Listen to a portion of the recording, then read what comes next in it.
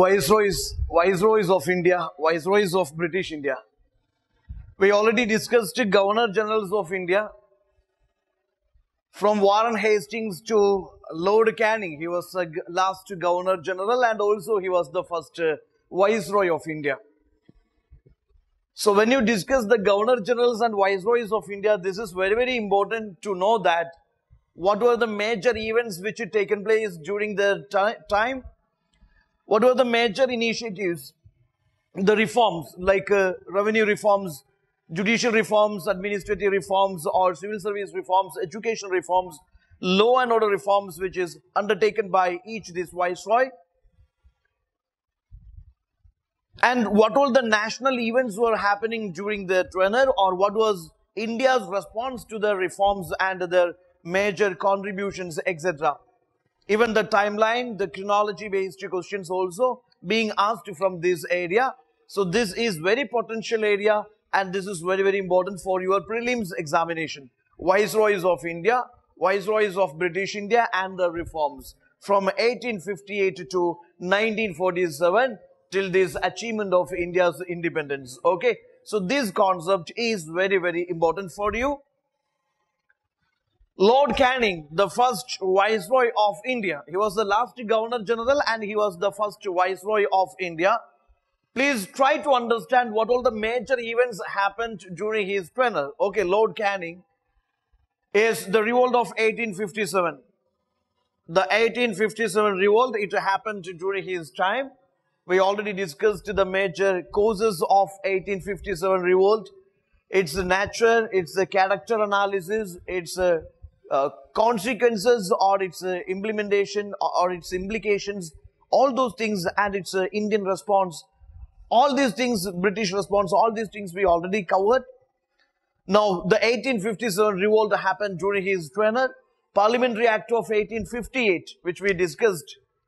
King Victoria's proclamation and this act which scrapped the British East India Company and transferred the power from company to crown. Again, we have seen the policy changes like subordinate isolation becoming subordinate union. Then there's a repeal of this doctrine of labs. Then we have seen major post, strategic post recruited for these Europeans. Europeans only recruited in the strategic post in military or in this bureaucracy, etc. Again, further we discussed a lot about that the Government of India Act 1858, Secretary of State, 15-member Advisory Council, and this scrapping of Court of Directors, Board of Control. So many things we have seen there. Parliamentary Act of 1858, Wood's Dispatch, Magna Carta of English Education in India, okay, which proposed female education, primary education, mass education, vernacular education, three-tier structure of education, etc. Okay, Wood's Dispatch 1854. Then Universities of Calcutta, Bombay, Madras on European lines. Universities of this Calcutta, Bombay, Madras that came into being, that was also during the tenure of this Lord Canning. Then this Indian Penal Code, 1860s. We discussed that the first Law Commission and the chairman of the Law Commission, Lord Macaulay, and this drafting, that codification of the law and drafting of Indian Penal Code, and that adopted in 1860s. Criminal Procedure Code, 1861. These are some major events which happened during the tenure of this Lord Canning. Rest of things we already covered in our session where we discussed 1857 revolt and Lord Canning and his approach, etc. Okay, so take care.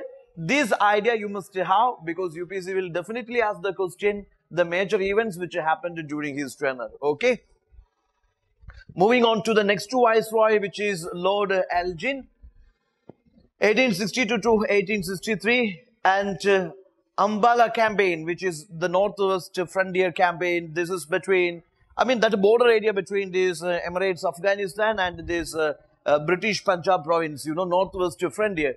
There it is, Pashtun tribes, Afghani tribes, they reacted against this British colonial rule, that campaign, and this was a campaign against these Pashtun tribes of Afghanistan, and this was Samfala campaign, which was during the tenure of Lord Elgin. Okay, this idea has to be very clear to you. Wahhabi movement, we discussed reformist, revivalist movements, and this Wahhabi movement which happened, this is a revivalist movement. You should understand what were the reformist movements and what were the revivalist movements. So this was a revivalist movement. It happened during his tenure. And this is Lord John Lawrence, 1864 to 1869. Yes, war with Bhutan, which we discussed. Okay, this British conquest of India. War with Bhutan, 1864. Then High Court City, Calcutta, Madras, Bombay. That was in 1865, came into being during his tenure. And he adopted masterly inactive policy. This is important. Masterly inactive policy. This was already asked by UPSC. Okay, attributed to Lord John Lawrence, the then Viceroy of India. Masterly inactivity policy is nothing but a watchful preparedness towards happenings to tackle the situation only when it would demand. So this is something, a precautionary measure. That's it. A precautionary measure. Okay, masterly inactivity policy, watchful preparedness towards happenings. Okay, watchful preparedness toward happenings. That is to tackle the situation when the situation demands. Or it is to tackle the situation when that demands. Okay, a precautionary measure that was adopted by this Sir John Lawrence, the then Viceroy of India. Lord Mayo, this is the next Viceroy in line, 1869 to 1872. Yes, central and provincial finances. Central provincial finances separated. Statistical Survey of India that came into being. The system state railways, that is during his time. Process of decentralization of finance or financial devolution that happened during his time. Rajkot College at Kathiawar and Mayo College at Ajmer for politically training of these Indian princes. So take it, these are some major events which actually, this in the process of learning this British India, you learn all these things. But this Viceroy is in a chronological order. It will be very easy to understand what were the major events happened during the Viceroyalty of each. So separation of central and provincial finances, Statistical Survey of India, System State Railways, process of decentralization of finance or financial devolution, and this Rajkot College at Kathiawar and Mayo College at Ajmer, which is for politically training Indian princes. So, relation of British India with the princely states, that's again important. Lord Northbrook and next to Viceroy, 1872 to 1876. Visit of Prince of Wales, it's happened during his time. Kuga movement, which is the Punjabi revolt, you know. Punjabi revolt against this, which is Namdari movement. Again, you see, this is also called the Namdari, which we already discussed here. So, this Kuga movement, which happened, it is against this British colonialism, that is in Punjab, that was in 1872 during his tenure. Then construction of Swan Canal, 1874, irrigational purpose. You take care, these are important for you. And this is Lord Lytton, take care, Lord Lytton, 1876 to 1880s. Okay. So this revision is basically for understanding what all these viceroys, what all the major reforms or events happened during their tenure. That is important. That is important because such kind of questions UPSC asked a lot, even still also they are asking. So take care. So Lord Lytton is known for his destructive programs. Lord Ripon is known for constructive programs. Lord Lytton is known for his destructive programs. And his destructive programs largely responsible for the rise and growth of Indian nationalism, Indian national movement.